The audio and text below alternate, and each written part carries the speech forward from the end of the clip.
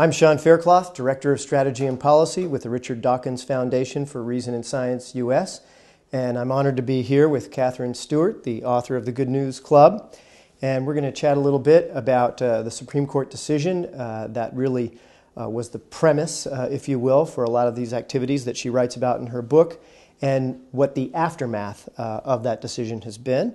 I just want to begin, Katherine, by talking about, when I was in law school, there were a lot of these Republican-appointed justices that I admired.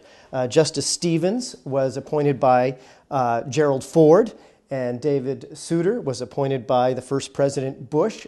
They were viewed as moderate or conservative justices. They wrote strong dissenting opinions, these Republican-appointed justices, about the decision, the Good News Club decision in 2001.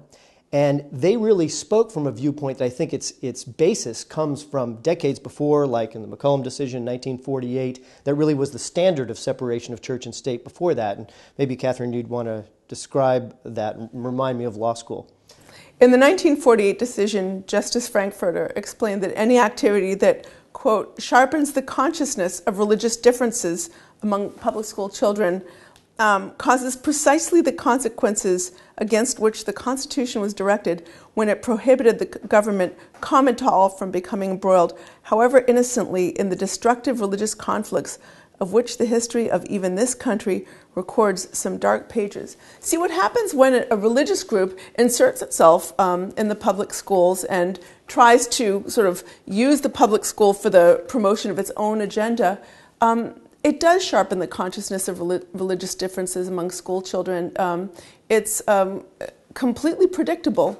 What happens is that all of a sudden, kids go to school together, they just look at their friends as their friends, and all of a sudden there's a group after school saying, well, you got to figure out who's not like you, who is not the right kind of Christian or who's not a Christian, and then and bring those kids, tell those kids the news that if they don't believe in Jesus, they're going to be separated from God forever. Those kids are going to start looking at their friends as as different, as the other. Exactly, if you will. as the other. And from an attorney's perspective, I think it's ironic because a lot of times I'll hear decisions like McCullough framed as, well, those radical leftists. Well, Justice Frankfurter was viewed as a conservative justice. The justices who dissented in the 2001 Good News case, again, Stevens, who to this day, he's alive, considers himself a moderate or conservative, was a Republican appointee. Souter, a Republican appointee. So in fact, I just think it's important to understand the context that when we get to the Good News decision, it is actually the radical decision moving away from separation of church and state. And maybe if you could take a moment to briefly describe that decision. Well, in the 2001 Supreme Court decision, Good News Club versus Milford Central School, the court basically pushed free speech so far that the Establishment Clause, which prohibits government endorsing or funding of an establishment of religion, has been eviscerated. The court argued that religion is nothing more than speech from a certain point of view, and therefore to exclude these religious activities from the schools is to discriminate against their religious viewpoint. Now, is religion nothing more than speech? I don't think so, and I don't think our founders of our Constitution thought so either. We have two separate and distinct clauses in our First Amendment, the Establishment Clause and the Free Exercise Clause, which treat religion as something separate and distinct from just speech. And it's because of those clauses that religion has certain benefits in our society in terms of taxes, and also in terms of, religious groups don't have to abide by the same non-discrimination laws that other groups do, either for-profit or non-profit.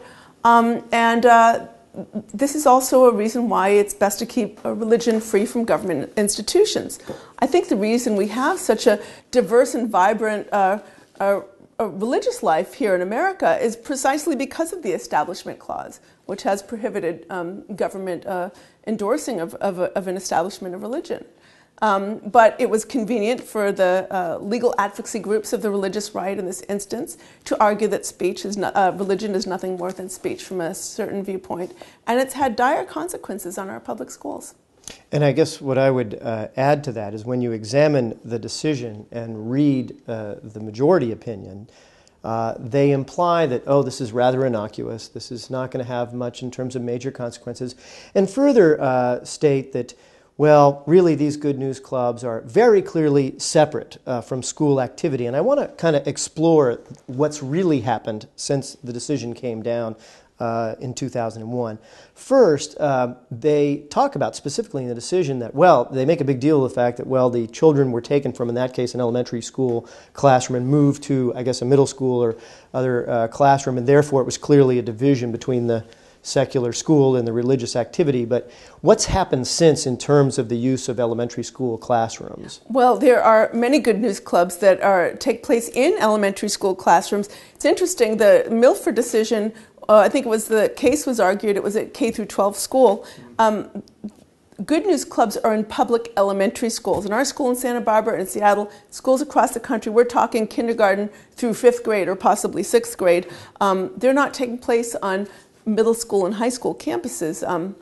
There are other religious initiatives that take place in those at that level, but good news clubs target on those public elementary schools. And often, not only do you have good news clubs taught in classrooms, but you have teachers who, are regular school teachers. In Santa Barbara, there's, I think, a gym teacher right now who's teaching a good news club.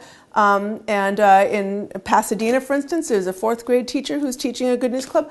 So at 2 o'clock, the teacher is teaching, 5 times 5 equals 25. And at 2:20, she's teaching, if you don't believe in Jesus, you're going to go to hell. And this is an actual salaried teacher on campus in the classroom. So from the child's perspective, an authority figure it's absolutely on campus. And children want to please their teachers. They want to please figures of authority in their public schools. So it further confuses the issue, and it further drives home the sort of blending in the children's minds between what's taking place in the school and what is endorsed and sponsored by the school. Both from the child's perspective and from the adult's perspective, the parental perspective, the blending of authority figures on campus, then becoming an authority figure within minutes after that, is clearly an intermingling, and one that was not really implied in the 2001 decision, which leads me to another question about sort of school hours, because they describe sort of a very bright line between what's happening during the school day and afterwards, but I understand there's some, graying of that, and I want to know. Well, a lot of times the Good News Club teachers will show up before the bell rings with balloons, with trays of candy and cupcakes, or maybe at the end of school they're setting up a table in the auditorium. I've seen this, laden with candy and cookies and things like that, and sometimes kids are able to see them come on campus. A parent in Valencia, California told me about how the Good News Club leader would show up at her kids' kindergarten, her public elementary school, before the bell rang, and actually she would come into the kindergarten classroom and do a roll call at the end of classroom to figure out who to take. Thus effectively separating the children, segregating the children by religion. And I was just thinking, even with the name, there's the good news kids over here and then the not so good news kids. Well, what happens is this does sharpen the consciousness of religious differences among kids, and it also does confuse and further confuse in children's minds the authority of the public school with the authority of the Good News Club instructors. Now, as part of their program, their official program, they and orchestrated from above in a national organization, they talk about how if you don't learn the good news, there are consequences, and even encourage, as I understand it, children to let other children know Absolutely. About even hellfire-like consequences. Do you have examples of that? Well, they are always, they do talk about hell in their program, and they also use, they say also, in addition to talking about hell, they say separated from God forever. That seems to be a language that I hear sort of repeated over and over again. They talk about sin and children deserving punishment for their sins, and things like that. But if you look at their statement of faith, it's actually very specific. It's a 15-point statement of faith, and they talk about the lake of fire and that old devil serpent. I have to find language. It's really interesting. Lake of fire. They talk about the lake of fire. They will, quote, remain after death in misery until the final judgment of the great white throne. This is from the CF statement of faith. After that, they'll be, quote, cast into the lake of fire, which is the quote, second death, to be punished with everlasting destruction. The coda is a belief in the reality and personality of Satan, that old serpent called the devil, and Satan which deceiveth the world. Interestingly, there are some other points that are less frequently spelled out in statements of faith, and I think it's really important for parents to understand this when they think about signing their kids up to the Good News Club, or if they're thinking about passing a sort of an opinion on what the Good News Clubs are all about. Many people say it's Bible study, they'll just teach kids to be kind to their neighbors and be nice people. What could be wrong with that? Well, according to the CEF's own statement of faith, quote, there is no degree of reformation, however great, no attainment in morality, how high, no culture, however attractive, no humanitarian and philanthropic schemes and societies, however useful, no baptism or other ordinance, however administered, that can help the sinner to take even one step toward heaven.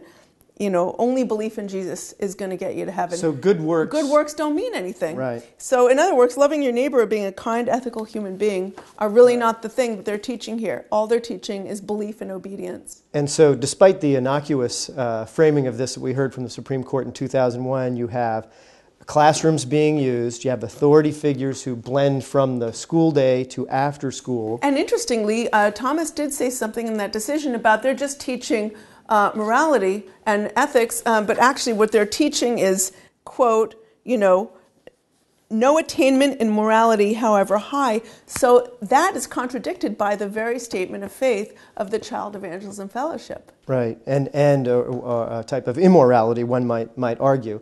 And then furthermore, they have been able to distribute flyers on campus, and groups have been welcomed on campus, and I understand it, as it's turned out in real life, that has occurred in a discriminatory fashion. That is to say, the Good News Clubs have done well in this rubric, but maybe not so much minority viewpoints. That's true. When minority religions and other groups try to exercise their the rights of the majority faiths, they're really shut down by convention, if not by law. They're excluded. I mean, it's interesting. When the Good News Club came to our public elementary school in Santa Barbara, a friend of mine who's a Mormon said, can you imagine if we did this? It would be all over the national news. And I think she's right. There are many religious minorities, if they started to try to do this in the way that the majority, that the Good News Clubs do. Or if non-religious people. Yes. Right. And interestingly, when we moved to from Santa Barbara to New York City, and I write about this in the book, I discovered, look, there are many different groups that try to proselytize to children under the guise of character education. And when we moved to New York City, I discovered a group that was supposedly teaching character education to my kid. It was sponsored by the Kabbalah Center. And as soon as enough awareness was raised that this was actually a Kabbalah Center program, parents demanded that the group be withdrawn from the school, and they were, without any fuss or fanfare. But it's very, when it's one of the Christian groups that are doing it, like Team Impact, Commandos USA, these kinds of groups that come in to the public schools with, lessons on, drunk driving and character and other useful topics, and really are in there trying to, leave with some collection of young religious converts. It's really difficult to get them withdrawn, because as long as the language of their program is stripped of any references to God or Jesus, it's deemed to be legal. But as you can see, a minority group, faith group, trying to come in and do the same thing is kind of is easy to exclude. Which majority tyranny is exactly what Madison warned us against, and what appears to be the case in this instance. And for me, it's really an issue of parental notice and parental control. What I mean by that is that the Supreme Court talks as if, well, this is very innocuous, but really it seems like parents are not getting adequate notice of the nature of these groups or control over what their kids might be guided into, really unbeknownst to the parents, much less to the children. Yeah, that's true. I mean, I've heard from many parents who signed their kids up to go to the Good News Clubs, and they thought this was going to be fine. And the kids would come home and say, Mommy, Daddy, we don't go to the right kind of church. And so the parents didn't realize it, but their children were being converted to a form of faith that was at odds with the faith of their own parents. Right. And for me, obviously, I agree, as I began, with Justice Souter and Justice Stevens, Republican appointees to the Supreme Court on this issue. Unfortunately, they lost that battle, and we're in the world we're in, the post-Good News Club world. But even under this decision, it seems there are interesting avenues to discuss about notification of parents, about information about who's an authority figure in the classroom, where really I would even argue that the spirit of the 2001 decision, however flawed, is being violated. And that really, I think, raises has been there's a pointy wedge that these groups were able to use the Supreme Court decision as a tool for. And now they've been able to expand where they've created, as you've described in your book, this huge multi-million-dollar effort in American public schools that really was not anticipated, certainly by the framing of the decision in 2001. That's true. I mean, they really spread very quickly. When I started this project, there were 4 Good News Clubs in public elementary schools in Santa Barbara, and today there are 11. Yeah, and one thing that I would add about this, and I really am impressed with what you bring up in your book, because I think it needs the light of day. That, to me, is the most important aspect right now, is bringing the light of day to these issues. And I certainly think that people should be encouraged throughout the United States to just at least gather information and find out what's happening in your community with regard to Good News Clubs, and certainly the Richard Dawkins Foundation. We're interested in helping to gather together that information. But the religious right, if I were to turn this around and see where it might be to our advantage, is that children matter. And they matter because it's the right thing to care for children, but they also matter in terms of political strategy, that I think the majority of Americans would be offended by what you describe in your book. This is not a majority view that they're offering. Well, I think what my position is a very mainstream position. Look, we're all free to practice our faith, if any, in our homes and houses of worship and any number of places. But do we really need to be turning our public schools into religious battlefields? Right. And I think this is actually a weak spot for the religious right. There's a speech I give on YouTube, Can Religion Justify Bullying Children? And it discusses in part some of the issues in your book, but also discusses a whole range of other issues where children are harmed not just by religion, but by the use of American law to support religious bias. And I think, unfortunately, most Americans don't know about this yet. And to the degree they become aware of it, they're going to, and I'm including many religious people, will be offended and want to take action. I think we have not been strategic enough and need to become more strategic about exposing this issue and then the many areas in law where children are harmed, because I think it's a soft underbelly, if you will, of religious extremists. Mm-hmm. So I don't know if you want to add anything in closing, but to me, this is a key book for bringing forward what I think is a real injustice to children, but also an injustice to the authority of parents in American society. Thank you.